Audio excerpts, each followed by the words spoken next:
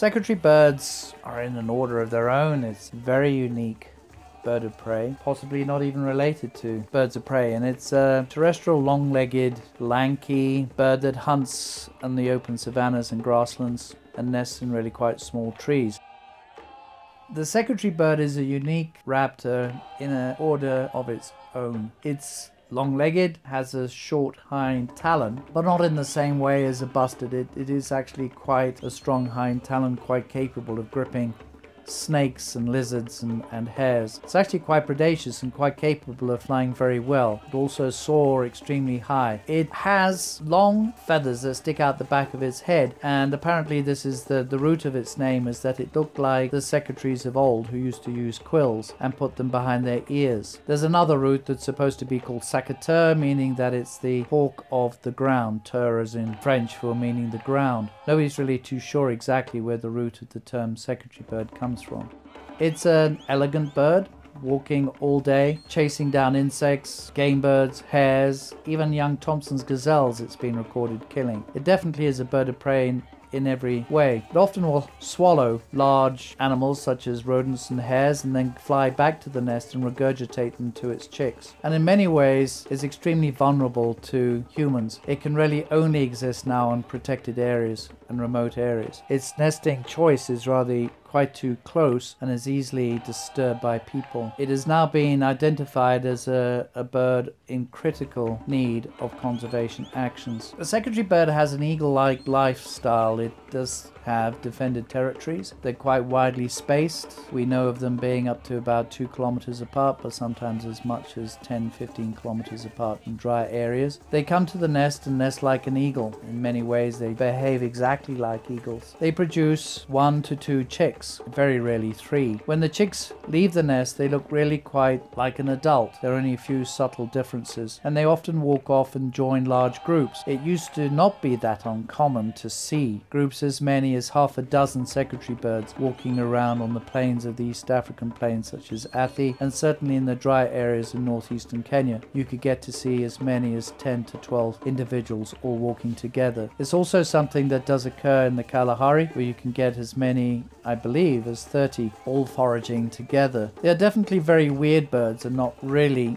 closely related to eagles, but they do behave very much like them. As a conservation concern, they're extremely vulnerable to humans because of their nesting in short trees. Also fire, which is very prevalent in Africa. We burn the size of the Australian continent every year in Africa. That's taking out an enormous amount of trees as well as foraging areas for secretary birds. Nobody knows too much about their movements. It's definitely a species that needs to be studied. It could be that there is a big movement east and west across sub-Saharan Africa, copying that of other birds such as the grasshopper buzzard or swallow-tailed kite. It is a bit of an enigma and definitely in need of more study and more conservation effort.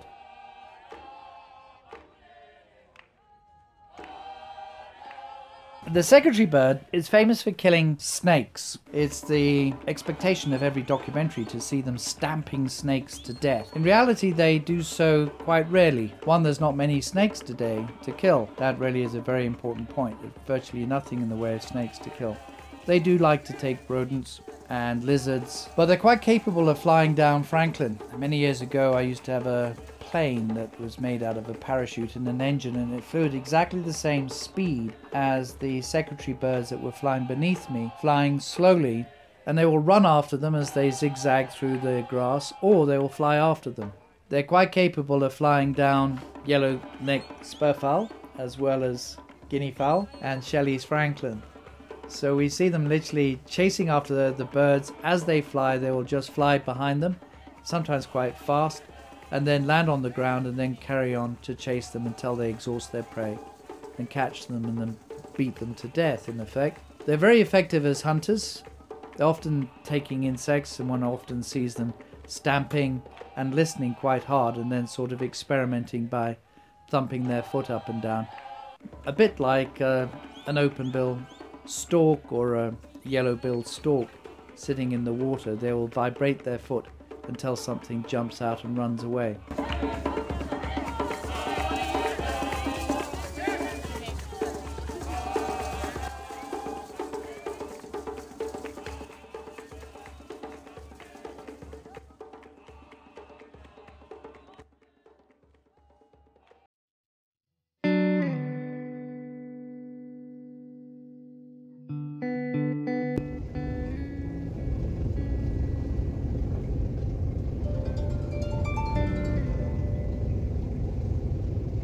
boy for the second. Yeah, yeah, definitely.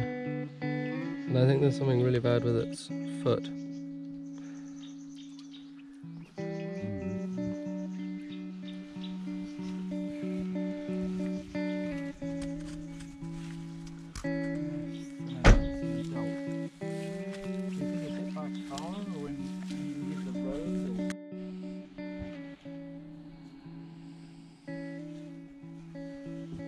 It's funny, I think I might have seen this one. So obviously they took the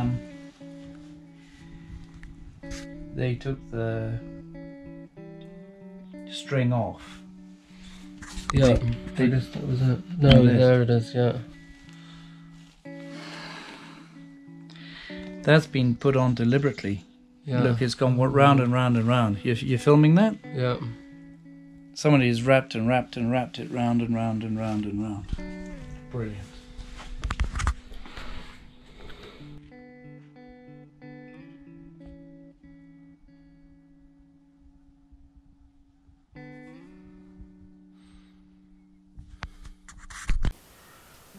The bird had his foot tied by somebody with what looks like very strong cord that you use for sewing up shoes. And as a result, the bird had to walk around with its foot sort of clubbed over. And the bones have been exposed, and the bones are going to come out the top of the toe. But funny thing is I think the toe is still alive. Certainly the other two are still alive. And if we can get the infection to go away, then there's a good chance that it might be able to recover the use of its foot good enough for release. You can go around on two feet, not a problem. See what I'm saying? You can go around with 2 toes on 1 foot.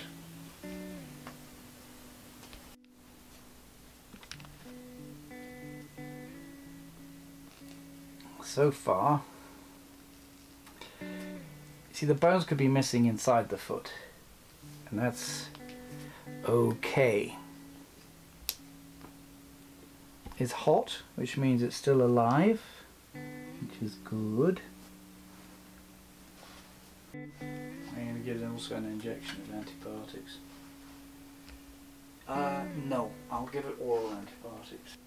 So this is what you do your shoes with. It's a shoelace, huh?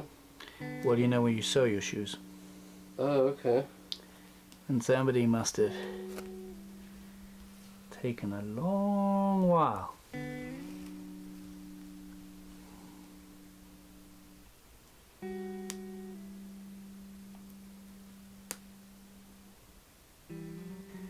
Well, who's to say that the rest of the leg is not necrotic? And this part doesn't actually, you see the bones coming through here? So it's been standing on the top of its foot. My thought is this is probably going to be captive for life. Because he's had this tied up over here, I think the tendons have not been able to open, so he's been walking about on a club foot, and he's been walking around on the top of his foot, and because of that he's eroded all the flesh away and the bones are coming out through the top of the foot. There's really no need to do surgery at this point. Just going to try to make sure that the infection goes away and try to return the use of the other 2 toes. If he loses that middle toe, that really might not be a big problem. These guys are not, as people always think, snake eaters. They eat a lot. About 90% of what they eat are insects, grasshoppers and rodents.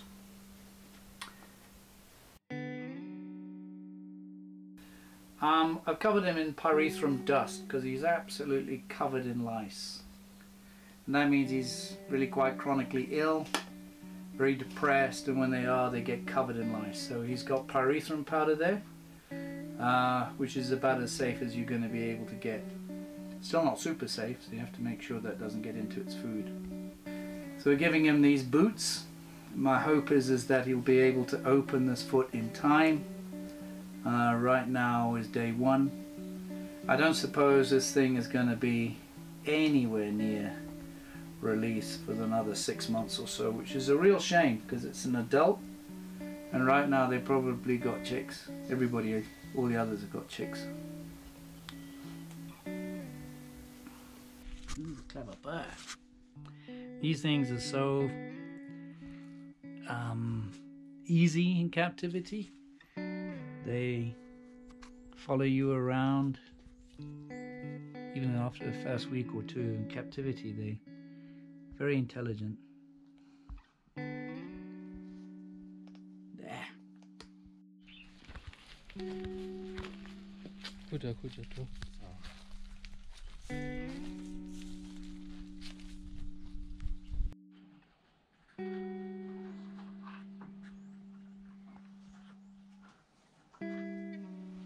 Good.